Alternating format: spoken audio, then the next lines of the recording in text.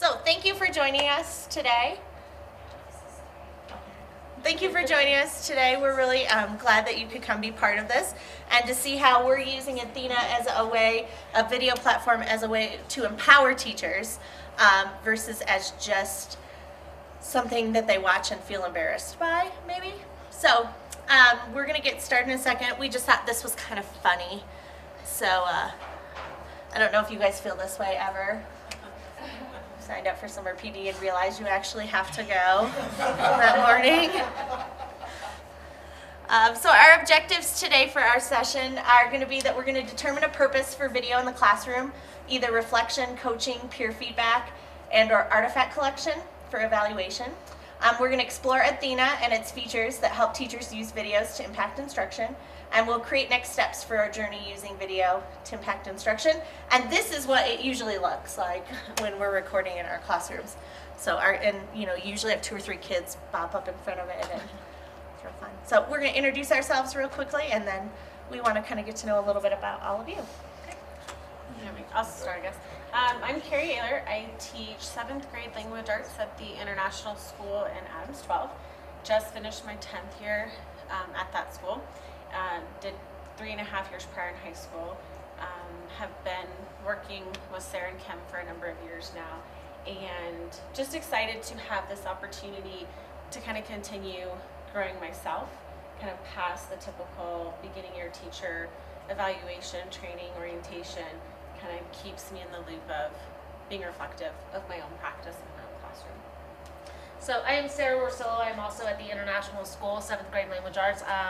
I will be starting my 10th year this fall, and I have been working, co-teaching, and collaborating with Carrie every year that I've been there. And Kim has played the role of both my coach and my mentor for the last 6 or 7 years now. And she's really been the person who brought this to our attention, and I use it as a way to reflect, grow, I use it for evaluation, and I find it's a tool that really just empowers me in the classroom.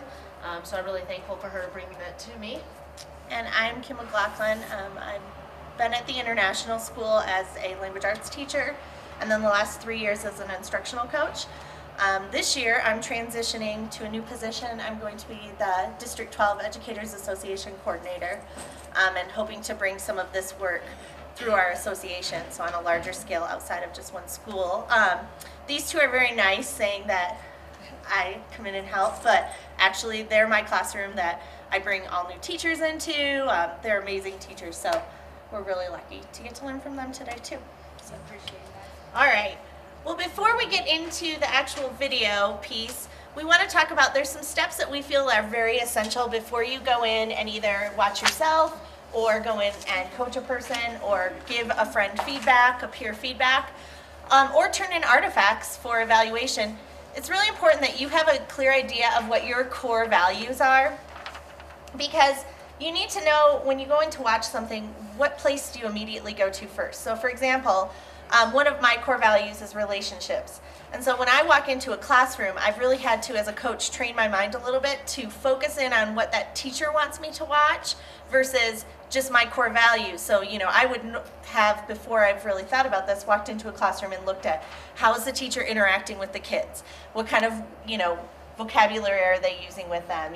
What kind of relationship? I looked at a lot of those pieces where maybe that teacher really wanted me to be looking at how are the kids collaborating together or something different. So I think it's really important for us in education, and even as association members, as ARs, to know what are our core values so that we can figure out times for us to lean in on those core values, and sometimes when we need to pull back from them to be understanding of someone else's core values. So we're going to do a quick activity.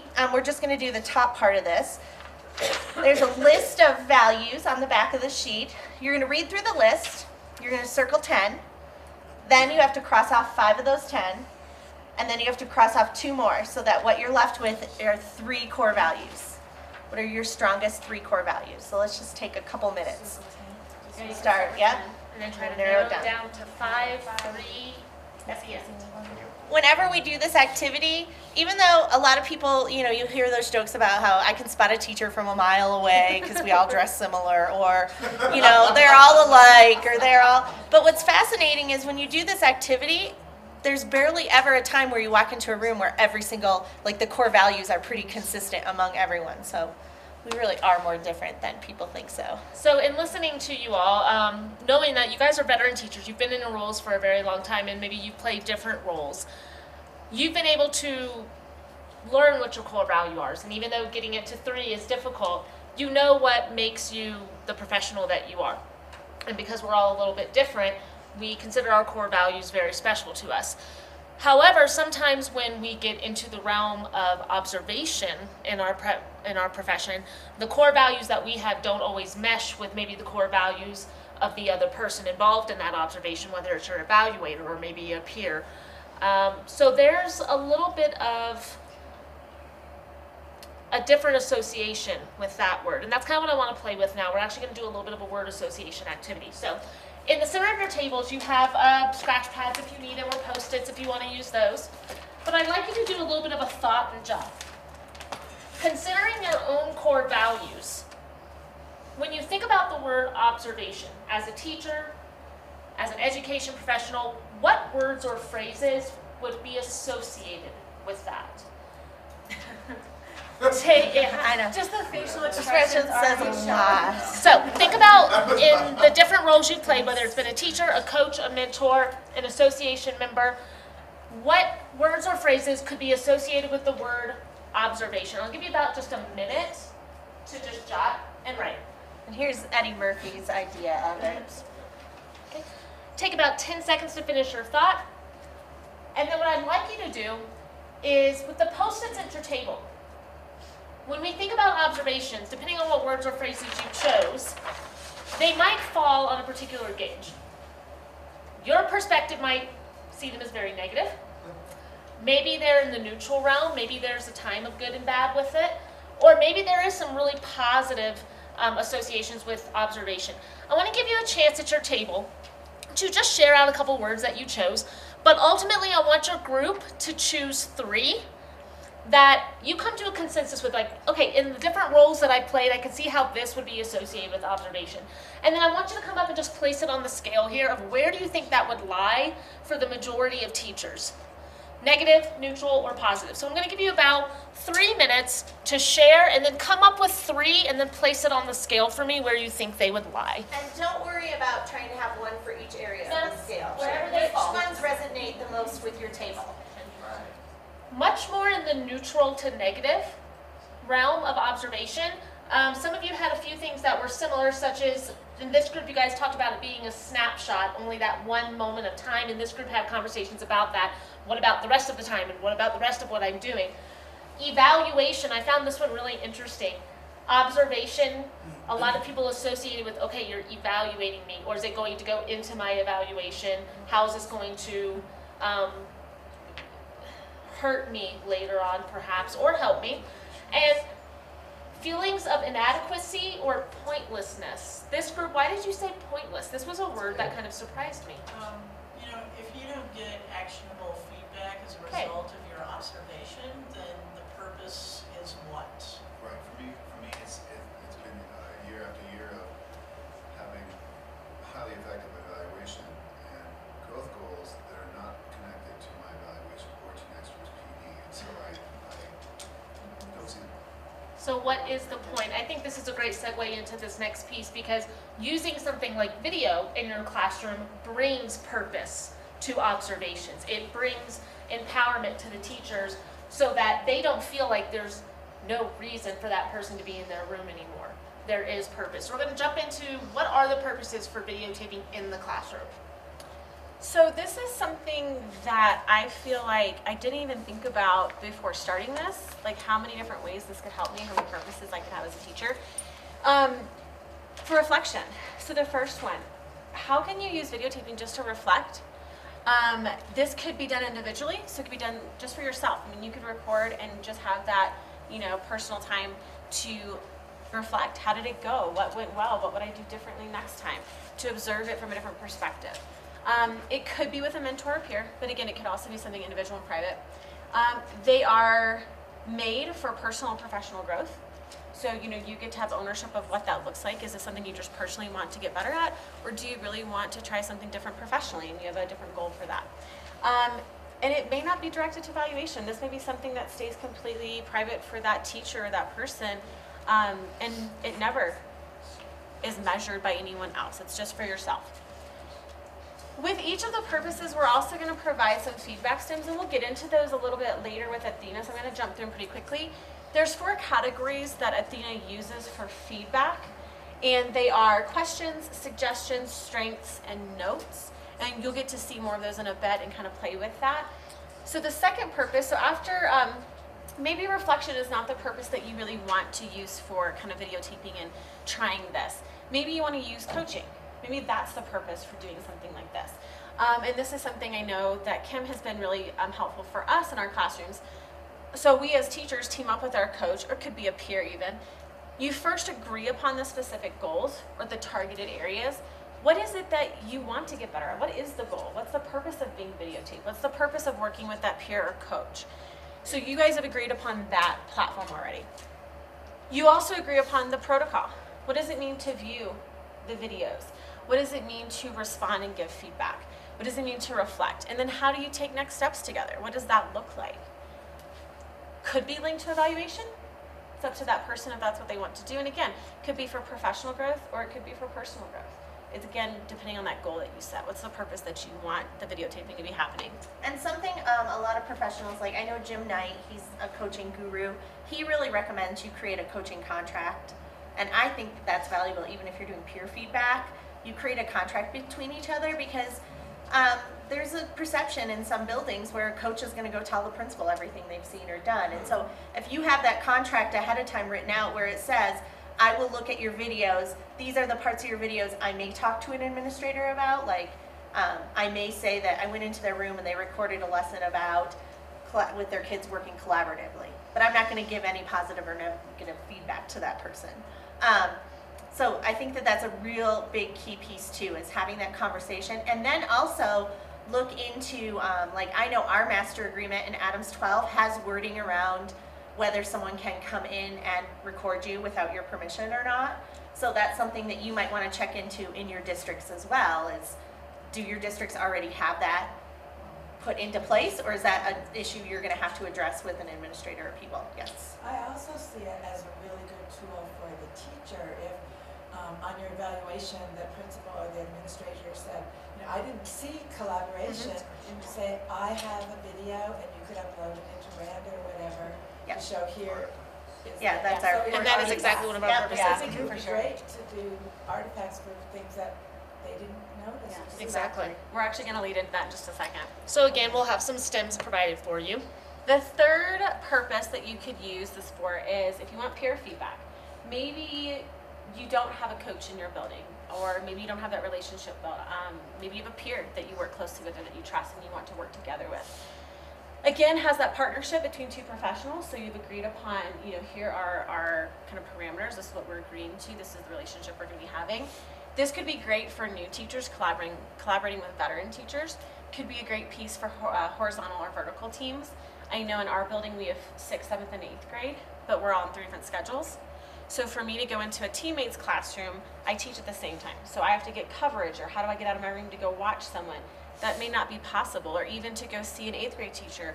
You know, we've done some vertical work before, like how am I as a 7th grade teacher preparing my kids to go on to you as the 8th grade teacher?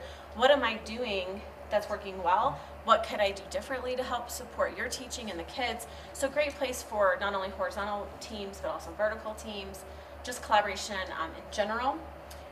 Again, have that agreed upon protocol, that you know kind of what it means to observe, to give feedback, to meet for next steps. Have those specific goals picked ahead of time. Everyone knows what's kind of being looked for or kind of wanting feedback to be given on. This could be linked to evaluation, or again, it could just be professional for yourself and personal, but nothing that you want to really be evaluated. And a couple other ways, like our building's done in the past, their grade level is really great. They do book studies all the time. Their group of teachers, and so this is a great thing to do after a book study. Like, did we actually implement any of the things we just read about? And you could watch each other. We talked to someone in our session yesterday who's from a much smaller school district where there might be only one 6th grade social studies teacher in that building. So this allows them to be able to collaborate. They could collaborate with a teacher across the state you know, even working on similar Common Core standards, let's say. So there's a lot of abilities for collaboration. Again, feedback stems will do with Athena, and then lastly, artifact collection. Kind of walked into this a second ago. Includes again a partnership between a teacher and evaluator administrator. So whoever that evaluator is, I know in our building, our administrators kind of have a list, sometimes by content areas, and that's just kind of the groups they have. You know, that's who you're assigned to. So you have that agreed upon relationship with that person. Having specific goals and target areas already chosen, so you have ownership of what you really want to be kind of someone watching, giving you feedback on. This one is directly linked to evaluation. It's a great place to use for artifact collection, as you said. You know, them coming in for one lesson, maybe that's that, you know, kind of an announced visit. It's kind of, you know, planned ahead of time. But maybe you didn't get to show them the piece that you really wanted, or it didn't work out the way you thought it was going to be. You know, doing a lesson again, reteaching something, videotaping, and having that be something that you want that evaluator to watch and see, you know, next steps you've taken or how you've changed or how you tried something different. It's a great place to do that. Again, have the protocol agreed upon, again, personal or professional, but it's a great way to add evidence to Randa, to have communication with that evaluator after maybe just that one official. Well, I like that because we talked about observation being kind of a snapshot or feeling like it was inadequate because it just happens relatively in isolation. And so the ability to like keep that conversation ongoing, which is I think the idea of the observation anyways, right? In order to create like a conversation. So that's good, I like it. Well, for me It's as a partnership. Yeah, for me as a teacher, I set goals for the year, right? I'm supposed to work on them all school year. So if you came in once first semester, how do you know if I've taken steps through second semester? What have I been doing with the kids for myself? What have I tried? So I think it kind of opens that communication outside of just maybe that one time they come in, or maybe they came in just for a couple minutes. You know? And I think for myself, just as a teacher, the way that I felt most empowered is that knowing that I was going to be using something like Athena or a videotaping in my classroom, I felt more supported in having a conversation with people prior to coming into my classroom, when sometimes a lot of new teachers, they will just wait to see what happens. What is this going to be like? They're going to come in, they're going to say something, and then it's just going to be over. But I can really be more proactive in communicating with those people before and say, no, let's agree upon targets and objectives and what can we look for and agree upon and what we're going to give feedback to each other about. I know that there's a purpose set. When prior, if this wasn't happening, I don't know what the purpose is and I don't know when it's going to happen. And it helps as a coach, because how many of you have ever walked in to do a classroom observation? And I mean, you take notes. If there's no point, like if you haven't set that goal, you take notes, and there's like 6 pages, and it's easy to pinpoint every single thing that person did wrong. Not because they're a bad teacher, it's just, you're just in there and that's, you notice it. Oh, those 2 kids weren't paying any attention. Yeah, the 30 others might have been, but you know, your mind goes there, so it's really helpful. Good. Let's get into Athena. All right, so now we're going to jump into Athena.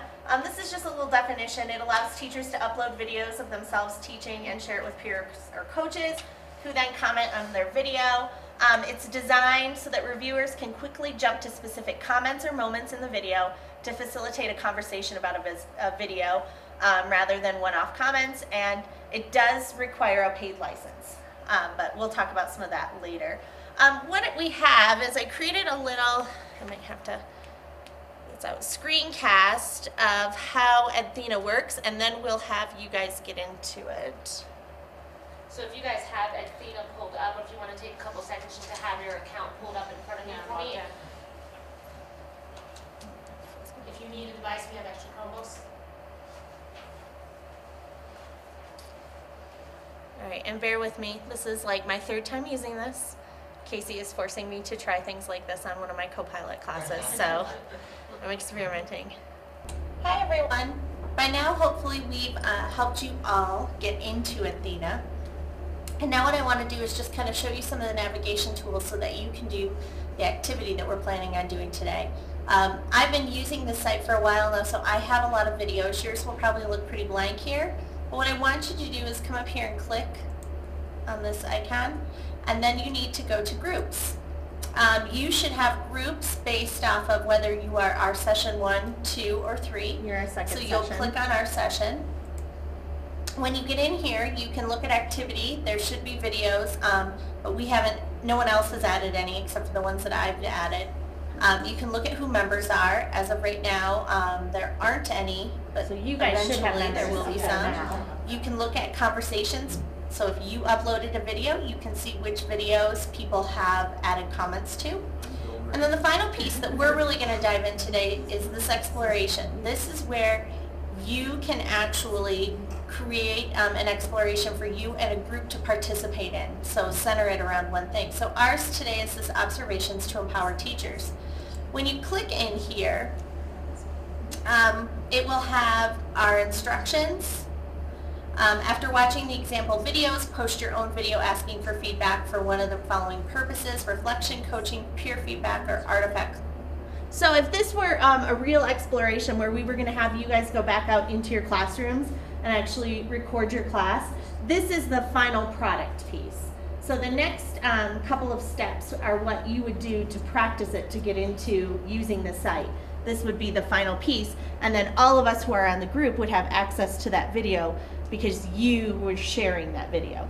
The cool thing about Athena is that no one else has access to your account. So I've used other programs in the past where, as the administrator, I could get into their accounts. I can't do that. Like, you create your account, you decide who you share with. End of story. So that's what's really cool about this, is it really gives you the power to control collection. Now, obviously, you're not going to post your own video today, but I wanted you to see what the final product would be. So then also it shows that once you have posted a video, I expect you to provide feedback to at least 2 other people on their videos. But the part we're going to dive into is this example analysis, because it will allow us a chance to get to play within the site.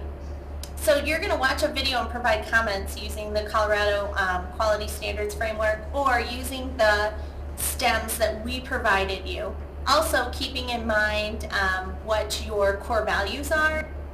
So when you guys go into Athena and set up an exploration, it has a drop down of it has different state standards. It has a lot of different states or groups have put in their own information, so you can use it. So the Colorado Teacher Quality Standards are listed in there, so you can click on it. So then as you give feedback, you can then drop it down and decide which quality standard does that feedback relate to. So it really is connected to the evaluation process if you're using Randa. I know DPS had some questions yesterday because theirs is different, but most of us can use that tool. And how that might impact what you're commenting on and what the purpose is. So I have 4 options for you. If you would like to watch a video about artifact collection, like someone would use to upload into Randa or as part of their teacher evaluation, you can click on this video. Video example 2 is about peer feedback. So if you are interested in practicing how to use the video for peer feedback, like in a peer team, you can use that video. Video 3 is about reflection. Maybe you're just watching a video solely to reflect on the instruction. And the 4th video example is for coaching. Maybe you want to participate in a coaching cycle at some point. You have a coach in your building, or you are a coach.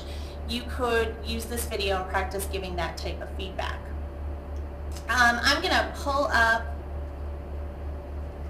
this video under coaching just because it's the longest, and I'm not going to have you guys start until later in. Really, I just want to show you the video so I can show you the components here.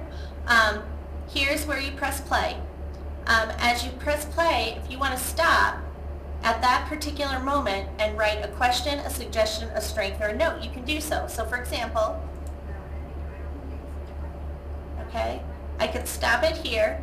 I click on which area I want to provide a comment.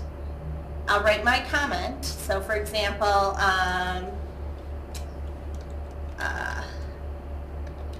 it looks like your students work collaboratively.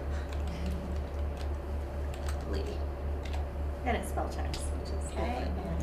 Not my forte. All right, so now if I want to, I can go down and look at the Colorado standards, the quality teacher standards. So I'm going to say that relates to engaging students. and then I'll submit that. Now, as you can see, a blue line shows up so that that participant can now look back and see, oh, at this point, someone provided me a comment on strengths. It'll also be down here. It'll show what the comment is and what it's related to. A pretty cool thing is if you are doing this for yourself, at the end of your video, if you want, you can export all your comments and have a list of all your comments, and it gives you the actual time that each occurred. So it's a really valuable tool for you to use as you are looking back at your work and the feedback people are providing you. All right, so now it's your opportunity to get out and play. Thank you. So what we want to do now is provide you some time to get into the site. I know we're all kind of in a tight space and not everybody has headphones, so if you want to spread out a bit so you can watch, or if you want to pair up with someone and watch together. But what we really want you to do is use the feedback stems if you want to try some of these. But one of the cool things about Athena is usually when you give people feedback on just a regular video, you watch the whole thing and then you write down all your comments. It's really important that as you practice with this tool, that you're stopping in the moment. And it's okay if you ask them a question and then a minute later in the video you see that they do exactly what you asked them about, because now it's an opportunity for you to click again and say, oh hey, great job, I noticed that you tried X, Y, or Z. So that's the one thing we noticed yesterday when people were playing with this, is they watch the whole video and then they go back and add all their comments. Try really hard, because you're going to be more efficient and the site works better if you're actually commenting along the way. I kind of relate it to if you're having kids use like a Google Classroom or a Google Doc and they're submitting to you. You're writing comments throughout their piece. You're not waiting to the very end and then just giving a summary of things. Like, you want to give them pinpointed comments throughout their work. Same thing with the videos. Like, give that person feedback throughout. So the and then- 4 videos yeah, that you guys have, one of them is just reflection, and personal reflections doesn't really have any personal goals other than you're just reflecting on anything that you see personally. The other 3, we want you to know a particular goal that the teacher had in mind that you might want to use specifically in your feedback. So if you look at the artifact collection, the personal goal or the professional goal for the teacher was student engagement. So maybe your feedback really wants to center around what were the students doing to engage in the learning target. The peer feedback, the goal was for student self-assessment and rubric use. This teacher wanted students to really start taking ownership of their work and being able to create next steps and reflect on work using a rubric system. And then finally in the coaching, which is the last video, and if you do this one, it's a very long video. We only recommend that you watch about the first 11 minutes. Or no, you start at minute 11. Oh, start at Go to minute the 11, next sorry. one. And this particular goal the teacher had was for student discussion, improving and implementing more student discussion in the classroom. So if you guys want to pair up and look at a particular type of feedback, you guys can do that. Or if you want to just watch individually, if you have headphones, you can use that, or you can spread out if you feel the need to. I just want to show you one more piece. On every video, you'll see these 3 boxes.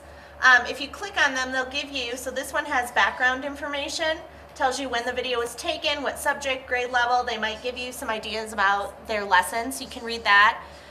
This, again, is just more things, giving you more information about what it is. This box here is a kind of a cool box because the only person who can comment in this is the person who uploaded it and a coach. So if we're in a whole group like this and I'm labeled the coach for the group, I can write comments, like in this one, I wrote comments back to Tabitha, and only Tabitha sees those comments from me. The rest of the group doesn't. Whereas the rest of the group can see all of the timed comments at the bottom. So there's still a way to have some private conversations with a coach that your whole group isn't seeing. But let's just kind of talk about what are some of the pros and cons of using Athena as a tool for teachers, and how does it empower them? Because that's what we really want to focus on. Yeah. Oh, go ahead. No, well, I just like the fact that you can place little markers in time, so when teachers look back, they know exactly when you asked that question or made that observation.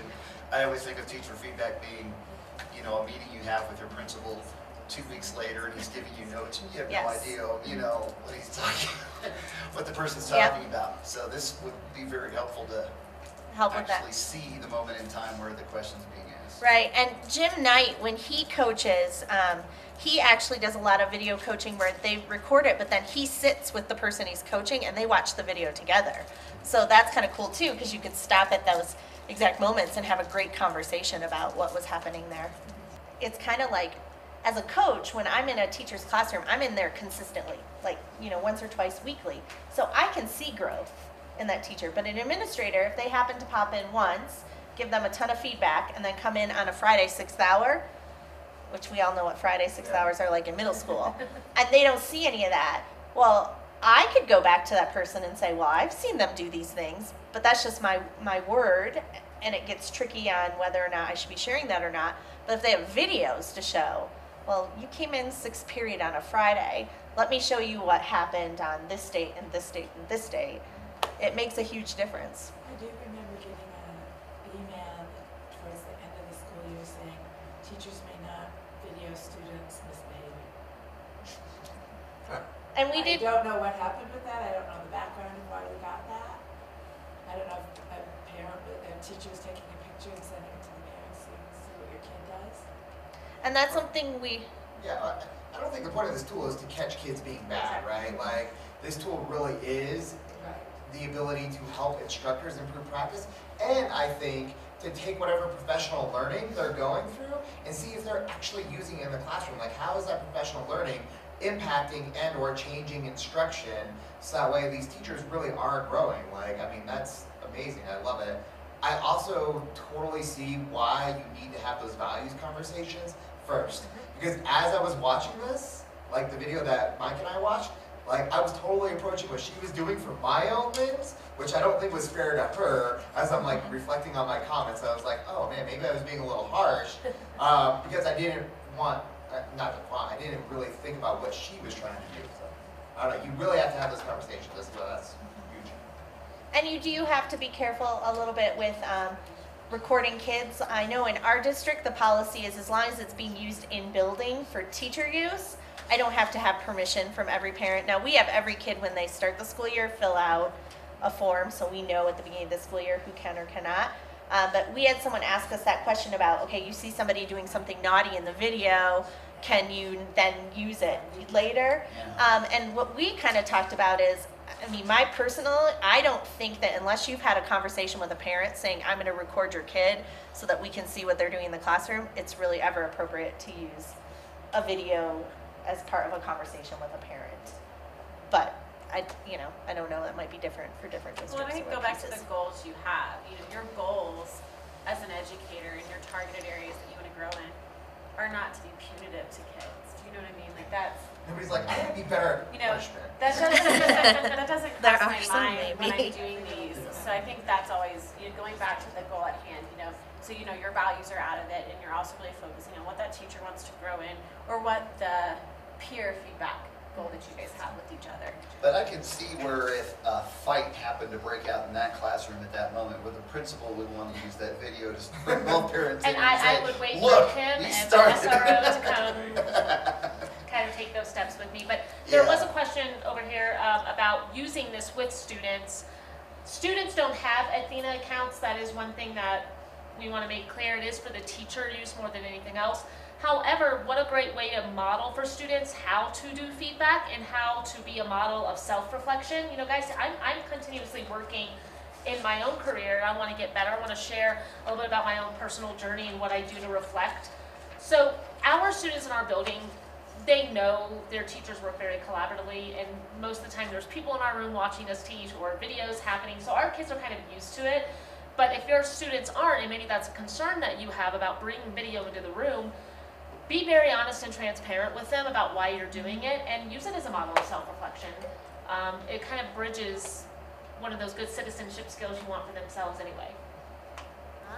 And so, can I just ask a question related to take the class, $20 fee, access for a semester? So, a teacher could do that in fall semester and then take another class spring semester and have the same deal, so that at the end of their evaluation cycle for the year, they still have access to videos. Yes. Yeah, so with the account, you always have access to it. You just can't upload anything else. So like basically, if you don't go through and pay like that, for that, you just don't get to upload videos, but you will always have access. Yep. Right. Okay. And I would absolutely recommend if teachers are using this and they're thinking about using it for artifact collection, but maybe they won't be taking classes for the entire year.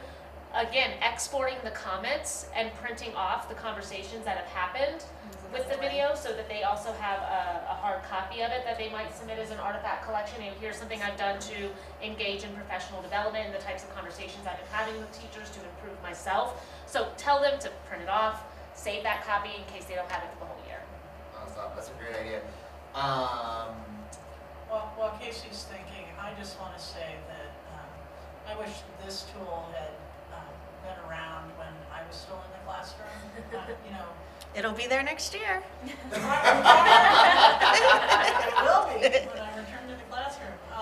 You know, one of the things that I was always critical of pre-SD 191, our state evaluation law, was that we didn't have a statewide definition of what effective teaching looked like.